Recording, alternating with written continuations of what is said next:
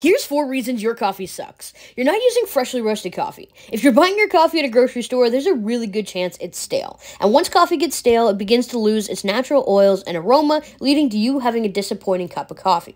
Try to buy your coffee from a local craft roaster and have it 1 to 2 weeks old. You're not weighing out and measuring your beans. If you're not doing this, you're kind of just ballparking it and you can't replicate your recipe.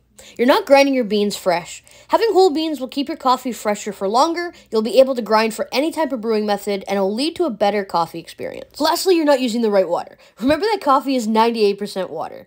Tap water is okay, but I highly recommend using some kind of filtered water, like from a Brita jug. If you implement these 4 simple changes, you can take your coffee game to the next level and start brewing some amazing quality coffee at home.